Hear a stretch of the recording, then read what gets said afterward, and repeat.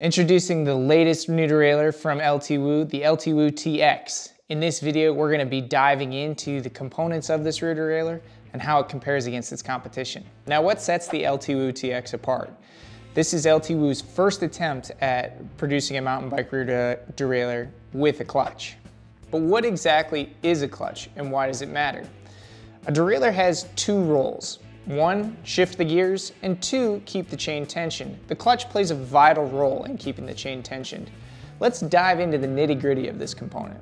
When we shift gears, the chain needs to adapt to different sizes. This task is handled by a spring in the derailleur cage. However, relying solely on the spring can cause the chain to jostle under quick forces, like going over rocks and roots or landing on jumps.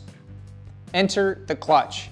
The clutch is a mechanical component designed to keep the chain tensioned under sudden forces. In slow motion footage comparing the LTWoo A12 and the LTWoo TX, you'll notice that the A12's chain jumps around quite a bit more because it doesn't have a clutch.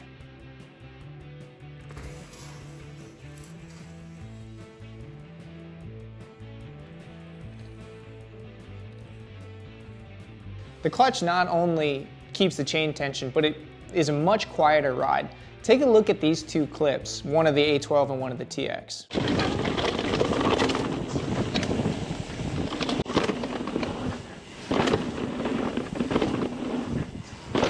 Notice how the A12 is significantly louder. Now that we understand what a clutch is, let's dive into the performance of the LTWoo TX. So far it has been nothing short of impressive, effortlessly handling every aspect of shifting.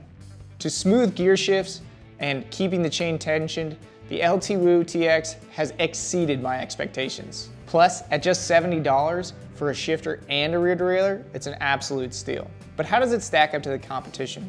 I've been a huge fan of SRAM GX for a long time, but a SRAM GX shifter and derailleur is $140. I don't think that the SRAM GX is $70 better than a LTWoo TX.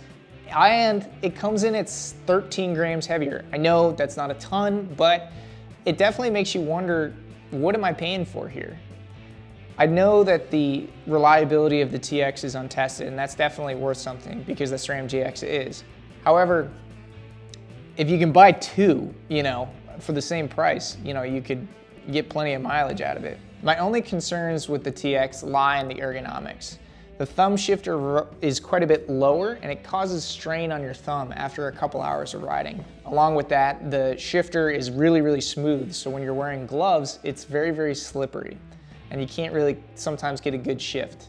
Additionally, the reliability of the LTWoo TX remains untested, but rest assured, I'll circle back with my findings.